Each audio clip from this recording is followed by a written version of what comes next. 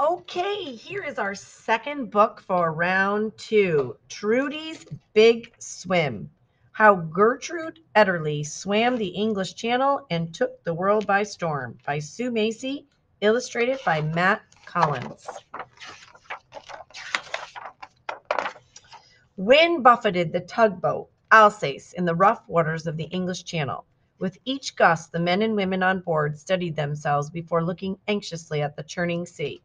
They scanned the surface and did not relax until they spied a blur of red moving rhythmically through the waves. Gertrude Ederle, in her cheerful swimming cap, was still going strong. At 7:09 that morning, Gertrude, or Trudy, had waded into the surf from a beach in France. Her goal was to swim all the way to England by crossing the waterway between them, the English Channel, at its narrowest point.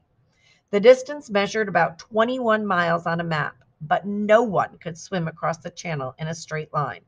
Changing tides and swift currents threw swimmers off course, adding many miles to the journey. 200 people had tried to swim the channel before. Only 5 men had made it, and none on their first try. They had to overcome violent storms, numbing cold, exhaustion, leg cramps, painful jellyfish stings, and ongoing fears about sharks. Trudy's trainer, Bill Burgess, had failed 12 times before succeeding. Now Trudy wanted to be the first woman to conquer the channel. England or drown is my motto, she had told reporters the day before. I could never face people at home again unless I had got across. Trudy was still smarting over her failed channel attempt the previous August. She was not used to failure. At a time when female athletes were finally starting to make headlines on the sports page, the New York Times had called Trudy the greatest freestyle swimmer of her sex ever developed. She had burst into the swimming scene as a teenager in 1922, setting records in 6 different sprint distances in one day. In 1924, she earned 1 gold and 2 bronze medals at the Olympics. By 1925, Trudy had set 29 records in events as short as 50 yards and as long as a half a mile. That year, she also proved she could conquer longer distances, finishing a 22-mile swim from her hometown of New York City to Sandy Hook, New Jersey, in 7 hours and 11 minutes. Now, Trudy battled the swelling waves of the channel, lifting her arms high to splash through the whitecaps. The summer of 1926 had been unusually cold and dreary, but when she set off this morning, August 6th, the sun was shining and the water was calm. Everyone was in great spirits. The crew on the Alsace, Trudy's father, her sister Margaret, Bill Burgess, and a few others sang along to phonograph records to encourage her. The Star Spangled Banner, Let Me Call You Sweetheart, The Sidewalks of New York. Trudy swam to the rhythms of the songs and joined in during breaks to rest and eat.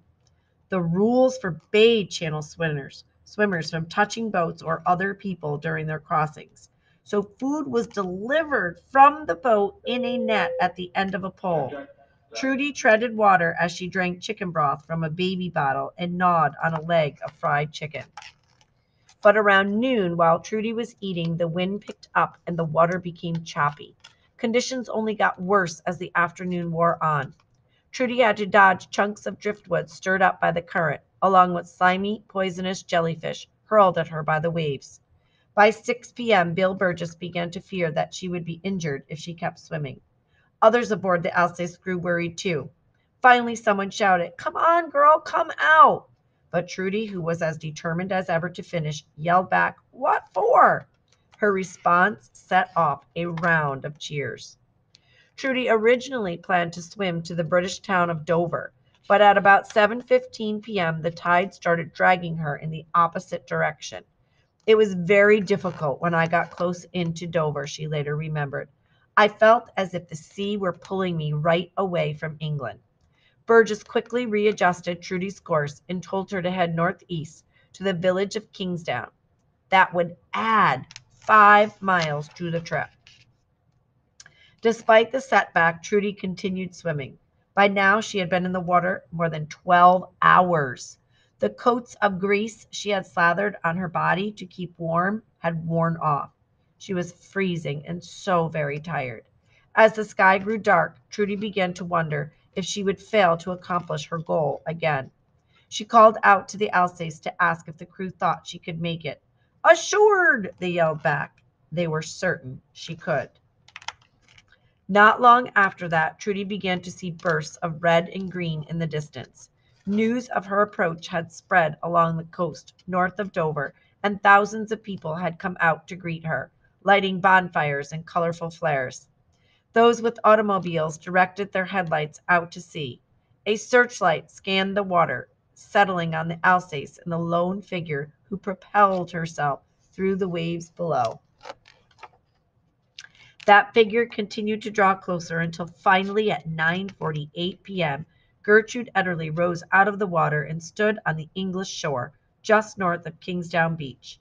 She had crossed the channel in 14 hours and 39 minutes. Not only was she the first woman to complete the swim, she also beat the record of the fastest man by close to 2 hours. After spending so long in a cocoon of water, Trudy needed a moment to adjust to solid ground, but swarms of well-wishers descended on her, reaching out to shake her hand or pat her on the back. Trudy started to panic and was relieved when her father and sister came on shore and directed her to a rowboat. She climbed in quickly and returned to the quiet calm of the Alsace. As the Alsace headed to Dover, newspapers around the world rewrote the lead stories for their next editions. "The Channel conquered by a girl," screamed the front page of a British daily. "One of the greatest athletic achievements of all time," declared a German tabloid. Trudy left it to others to consider the meaning of her success. She made her way to Dover's Grand Hotel, where she scarfed down 4 ham sandwiches and some juicy fresh tomatoes. Then she took a long hot bath and crawled into bed for a well-earned rest. The end. How incredible and brave was that story?